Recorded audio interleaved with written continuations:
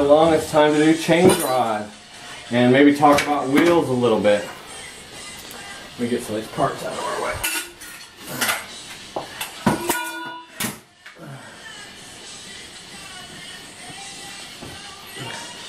On your NUKE gas scooter, your factory wheel looks like this. In order to take apart a wheel like this, you would either hang your wheel like this and take off the nut that holds on your brake. Once you have that nut off, you can pull your shell off and your wheel is free. But this is an aluminum wheel. In order to get your wheel apart on this Cobra gas scooter, you'll have to take, or NUKE gas scooter, sorry, you'll have to take a punch, if I can find it. Must be over here.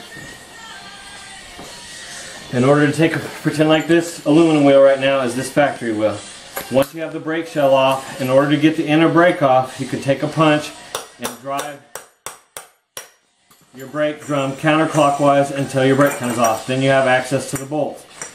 But on the other side, you can use a punch just like that, but sometimes we found it near impossible to get the sprocket off of the wheel simply by using the punch in the brake stem tool there. So we developed a new tool at Scootr.com. If you take your axle nut loose and unload your axle so the axle's not sticking out of the wheel, we have this tool where you set it down over the nuts and impact that sprocket off.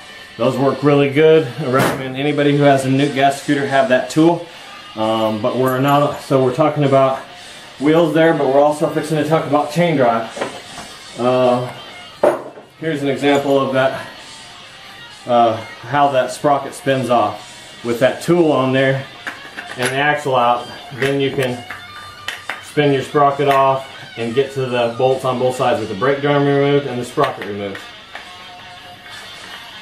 So if you have that kind of wheel and you're going to chain drive, then you would save this piece from your existing sprocket, and you could use your factory screws that came with to attach a sprocket, or you can use the heavy-duty hardware kit for chain drive that's orderable at Scootr.com, and it has hardened bolts and stainless steel nuts, a flat nut and a lock nut.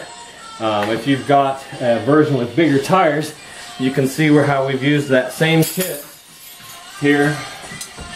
Probably have to get an angle down in from behind.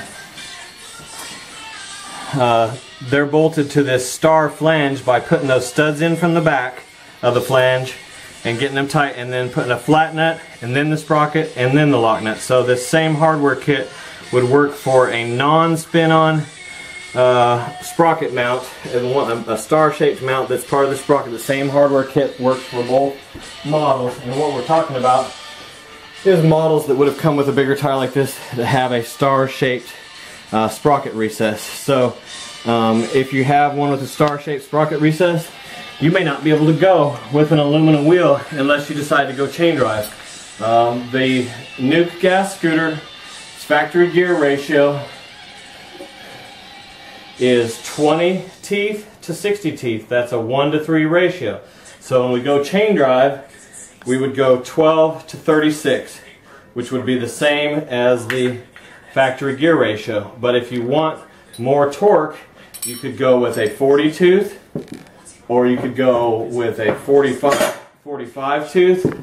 And I don't recommend it on these small tires, but we also do have 48 and even 52 teeth, which are for models with bigger tires. But nonetheless, you do have sprocket options there. Plus, you could go with a 13 tooth sprocket on your shaft for torque as well. These are 12s. So with your shaft out of your bike and your new sprocket mounted up, then you can spin that back on. We're going to go ahead and upgrade this one to aluminum wheels, so we won't be using any of those spin-on sprockets. And with the drive shaft removed from the bike, with the sprocket still on, there's a snap ring in that groove. Remove that snap ring and then mount it in a bench vise catching that sprocket, and gently drive the sprocket off the shaft. Once you have the sprocket off the shaft, then you'll be able to install your chain drive. and you'll want to line up. This set screw may catch up here, it may be on the corner there, but you want to line it up there just in case. So we found that taking a socket, now in preparation for this video to make this sprocket go on real easy, because once previously we had a hell of a time getting that sprocket to go on. It's such a tight fit. We actually took a file and rubbed the sprocket mounting portion of the shaft, making sure there was no high edges there, and just trying to smooth it up so that this procedure would go really easy. And after doing so, it went on a lot easier. So holding it in your hand, I've found that I was able to drive it on pretty much where I needed it. Now we may still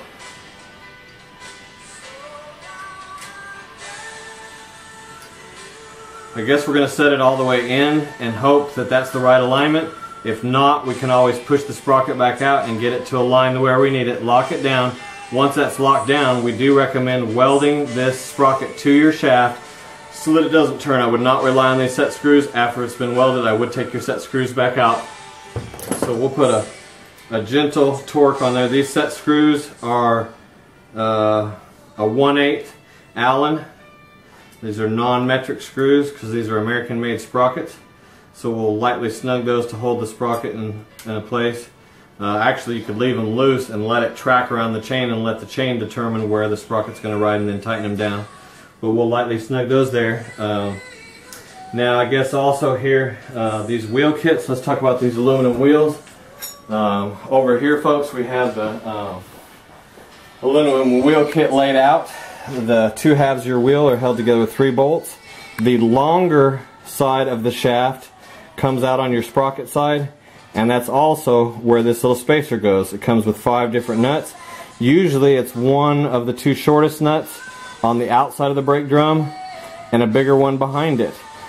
We did have one, I think this one we're fixing to do actually has a thick nut on the outside of the brake drum rather than one of these 2 thin ones, but nonetheless it comes with the 5 bolts for shimming, the 5 bolts for holding the chain drive sprocket or plastic sprocket to the star hub, and then it comes with the 6 bolts for mounting the star hub to the wheel, and 2 new axle nuts. It does not come with a valve stem extender or chain adjusters. But moving right along, on this type of wheel, in order to take the wheel apart, it could be rather tricky, so we don't recommend Loctiting these bolts, just getting them good and tight in case you need to take them apart to change tires, change flats, or whatever. If this never had to come off again, we would Loctite it, but it does have to come off to do flat tire service.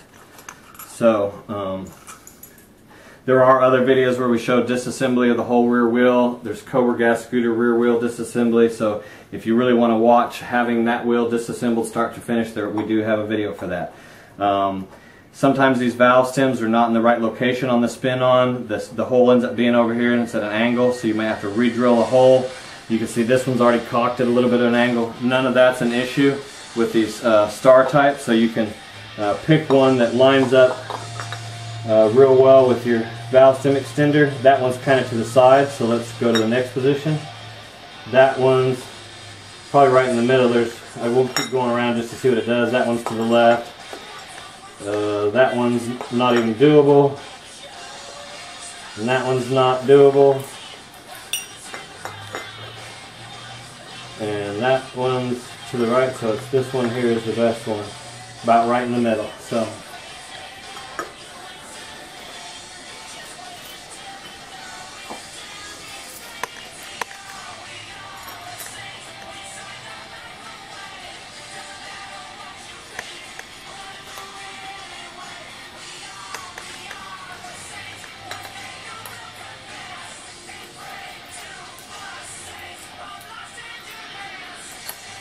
So if you get an aluminum wheel, it comes with its own hardware kit for mounting the sprocket. Possibly you can reuse the factory ones if you're doing the spin-on method, if you're reusing that. But we do have the factory bolts and screws if you just want factory bolts, nuts, and washers for the spin-on flange as well. On our wheel on this NUKE gas scooter, the 2 thin nuts, that one of them is usually on the outside of the brake drum, or actually we have the thick and 2 thins there, is just how it came out which we're glad we did all that work off camera to save time.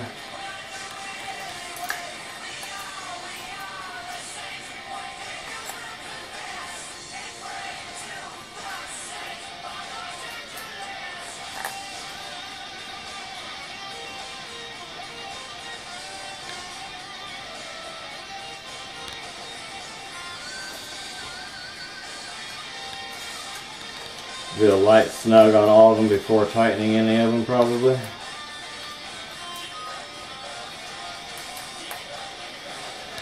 And then since we're not putting Loctite, well, not till it slips like I did that one, I'll probably just strip the head of that one. Make sure you've got a good Allen wrench that isn't rounded off so it has a good tight fit, or cock it at an angle in the Allen hole so that it makes sure that it grabs real good.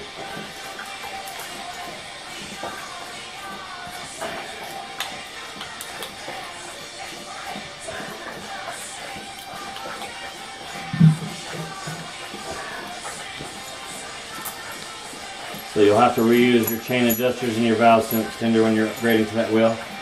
But now we've got our chain drive wheel sprocket mounted, and we can go ahead and get ready to reinstall our wheel. So with the wheel adjusters relaxed and the wheel pushed as far forward as it'll go in the bike,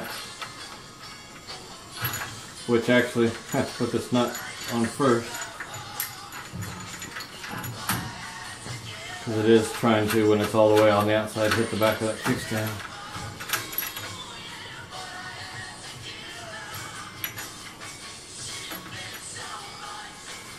So probably just lightly snug or finger tight with the wheel forward, and then you can proceed from replacing your factory shaft with sprocket on it to one with the chain drive sprocket on it. Now when we get the shaft back up in here, none of these scooters come with this spacer. They're supposed to have it. Let me see.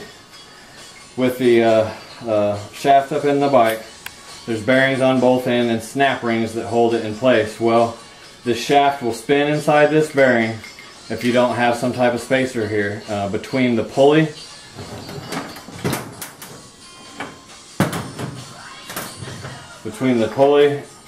and the bearing. There should be some type of spacer, or if not, that shaft's just going to spin inside the bearing like it's trying to do right now. Felt like it. Yeah, I can spin the shaft inside the bearing. So that's just going to wear that shaft down and destroy what's currently an $80 shaft, and I've been quoted much higher on a reproduction.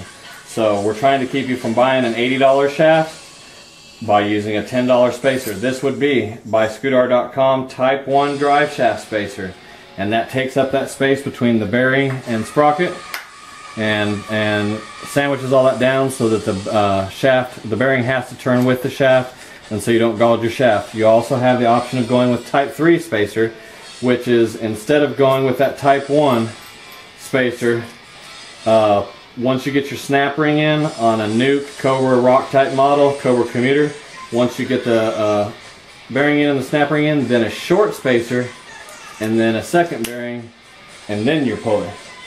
So that's the two different options you have for spacers, is Type 1 or Type 3 with an extra bearing. So that's all about spacers there. Then also, we mentioned on our belt drive replacement video, on the right side tube, you don't ever have to take the snap ring out, but you might want to take the cover off to drive your shaft through. Removal of this shaft, we have a video called Cobra Gas Scooter Drive Shaft Removal, but you just might watch the reverse of this installation to understand disassembly. So with your bearing on your shaft there, if I can get it to go on there.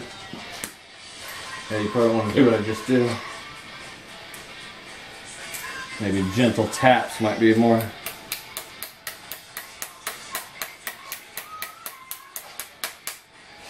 Had a snug fit on some of those. So you could take a little grease and put it up in this tube on the other side against the snap ring to hold this wave washer in place. So with this, I meant to zip tie those wires out of the way while we had the wheel out. As a matter of fact, let's just go ahead and do that and be done with it. Okay, we had a problem earlier with our kill switch wiring being too long. So to make sure that it doesn't rub against the drive shaft while we're in there, we're going to zip tie it up to the fuel line. Keep that all out of the way.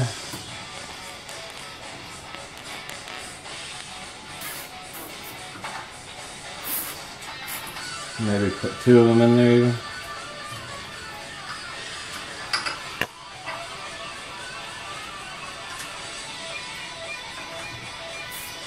Oops, I'll get one.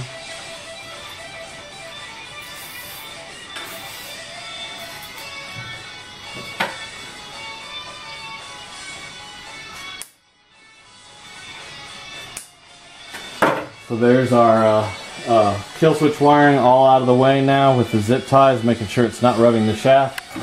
Now we can go back to what we were doing, which was installing chain drive to this NUKE gas scooter, also known as lowrider rock or STANDR.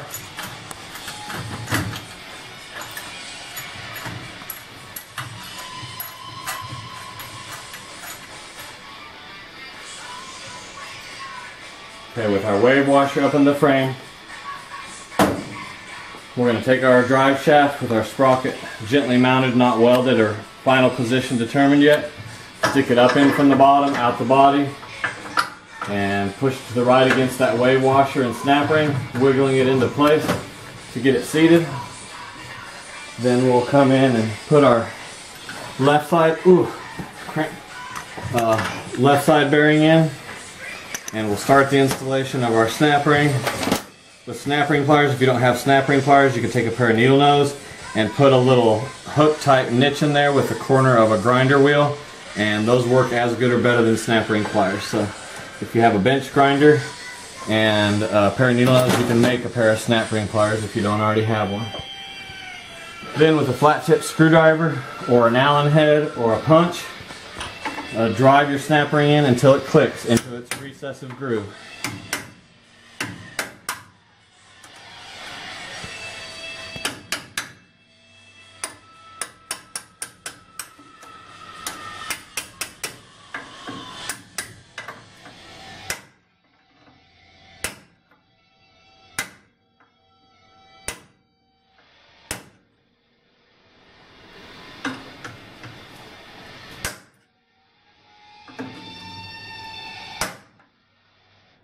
You want to make sure that that's hitting its groove, because the shaft can walk across in the body and tear up belts and stuff if you don't have that in right. Then once you've got your drive shaft installed there, then put in your type 1 or type 3 spacer with the bearing, and then your 4mm pulley keyway. And we do have factory sprockets like what come with your NUKE scooter, or we do have a one-piece chrome metal, which I don't know where one's at right now. I guess some of these other bikes around here have one-piece chrome metal sprockets on them. And we have that featured in other videos. You can see the Scootr chromed metal one-piece sprocket. And don't expect I'll be taking this apart anytime soon. Seeing as how my sprocket's fitting good on the shaft where I can reposition it. If it was a really tight fit, you may not want to go ahead and Loctite this up in case you needed to take it back apart just to get the sprocket in the right position.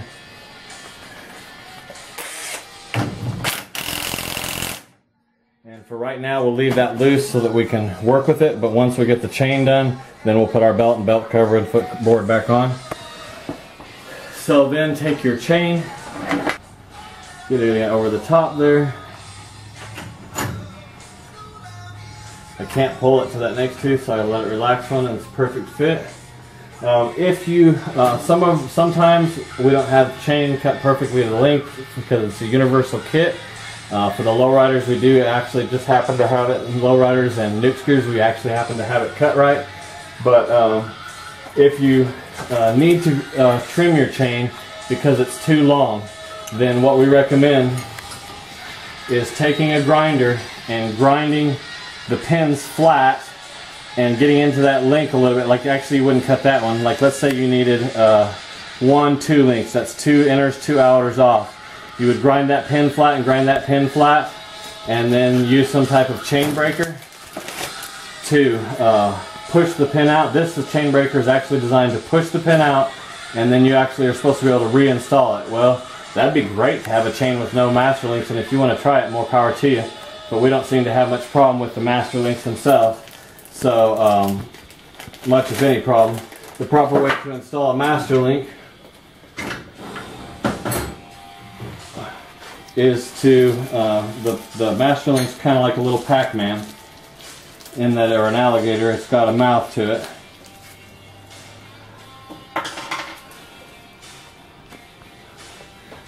I have a nice pair. Actually, I have a pair of electrical pliers that work real good for this. So, with your master link, you've got the master link retainer clip.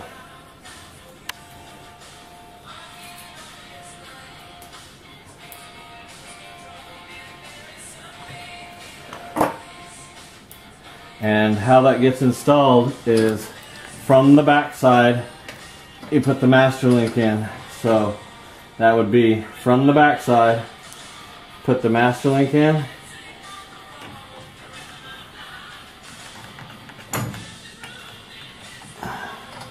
and rotate it around to where you're not having a sprocket interfere, and link it on. Then take your figure 8 link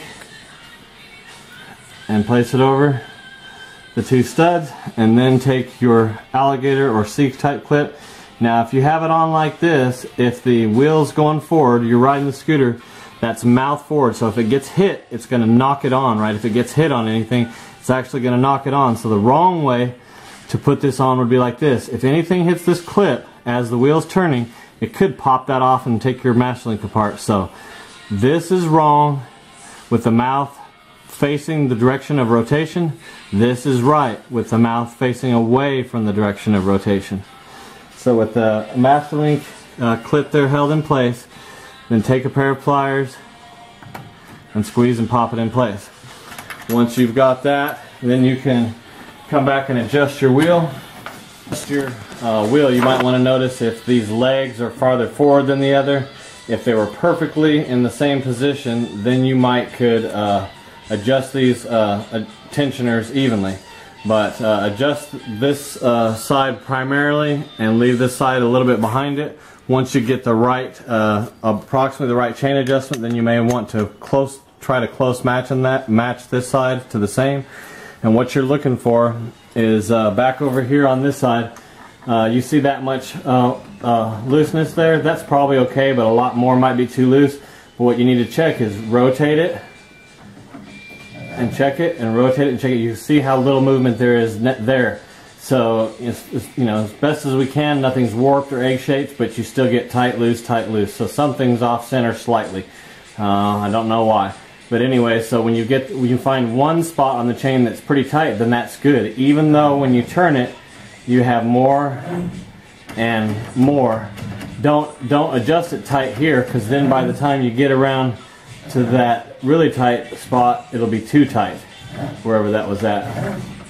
So keep checking it and go with calling your adjustment the tightest spot there, and you'll be good. Then go ahead and lock down your axle nuts and your brake stay bolt on this side.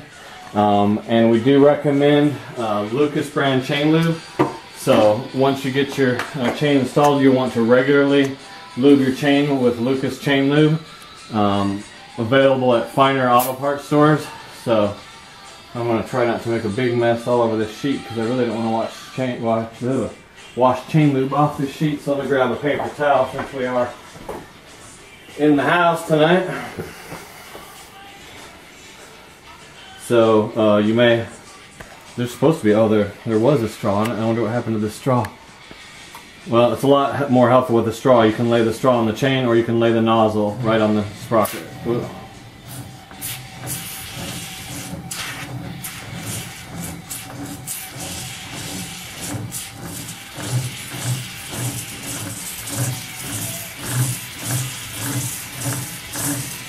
And you probably want to lube your chain regularly. Maybe not every time you ride, but it depends on how long and hard you ride. If you're riding every day, you may want to lube it a couple times a week, 2-3 times a week. If not, maybe every other time, depending on how long you ride, every other or every third time you ride, you may want to lube it. So there's chain lube there. Now that you've got your chain all tightened up and installed and your rear wheel located, then you can install your belt cover. These belt covers are best when they have a flat washer on the outside and a lock washer on the backside on the bottom. And on the top, a flat washer on the outside and a flat washer on the backside. Easiest to put on by starting on the bottom. Excuse me. Got that on tape.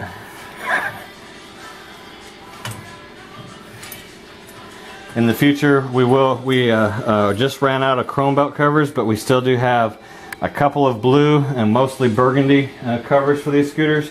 But we are soon to have powder coated redesigned belt covers that may be a little bit heavier duty than the factory covers. So with the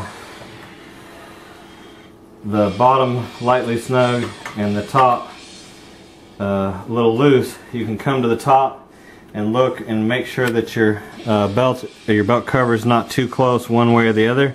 Center it up there with the bottom lightly snug. Then go ahead and crank your top one tight. And then do a final tighten on your bottom bolt there. And also required with the installation of your chain drive kits from Scootr.com would be to weld the shaft to the bearing there. So we're fixing to do that. Once it's welded, we'll back the set screws out.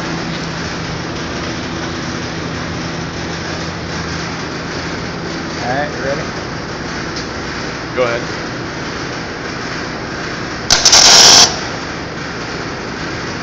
Almost out of gas.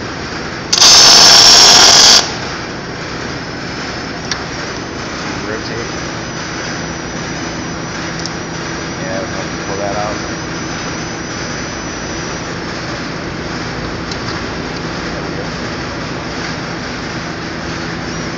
One on either side, or? Yeah, 3 to 4 welds is what we've done before.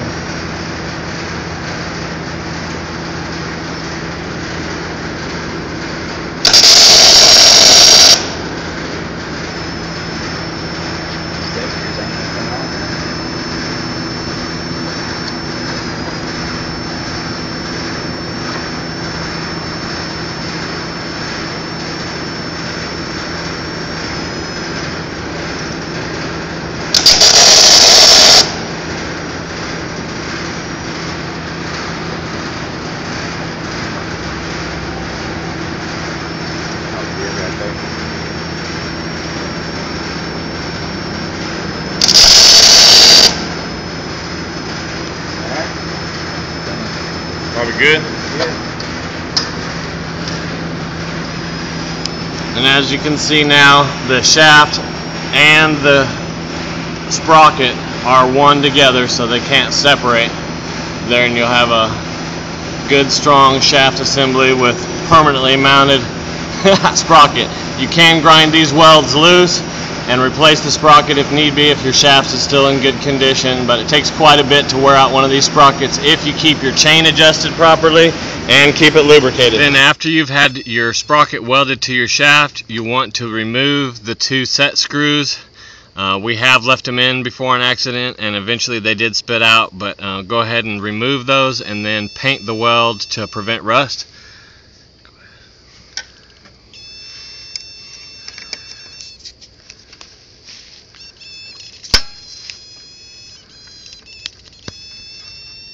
We should have put it in the sunlight, huh? Yeah, the light's real good there when... There, I got a better angle. It's pretty much showing it.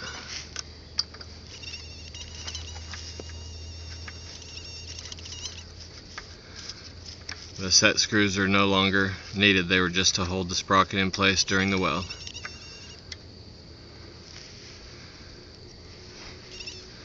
And then some type of paint to prevent the corrosion, because all welds, unless made of stainless steel, and the metal stainless steel, will rust.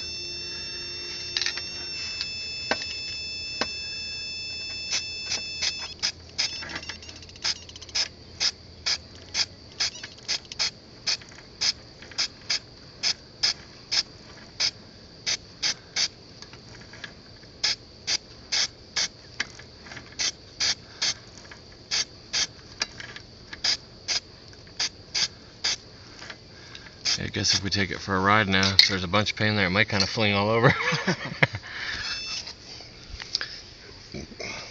Put gas in it and fire it up. Try it up. Let's try it out. Try it up. One Super NUKE scooter coming right up.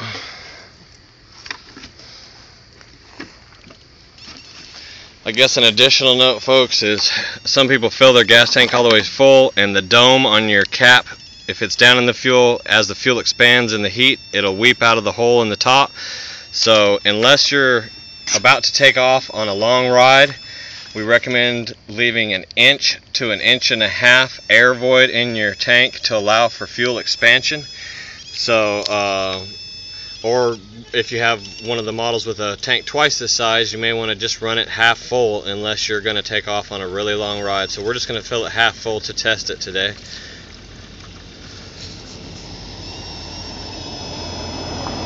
That's probably good. And then on your high performance Walbro 700 carburetor, to choke it is down 1 to 3 pulls. It should stumble 1 time, and then the choke can go off after it's stumbled 1 time. We hit the prime. Yeah, I guess we do need to prime it up, don't we? And if it doesn't prime up, we'll pull the pull cord a couple times and see if that'll allow it to prime up. Sounds like it's trying. Yep, there it is. All the air out of the line. Yeah, and pull the pull cord once or twice, or a couple times, and then prime it again.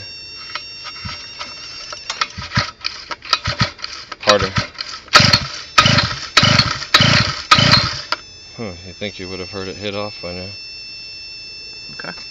It should start up now. Should be primed, huh? Yeah, I didn't ever hear it stumble, so pull it again until you hear it. Yeah, until it stumbles.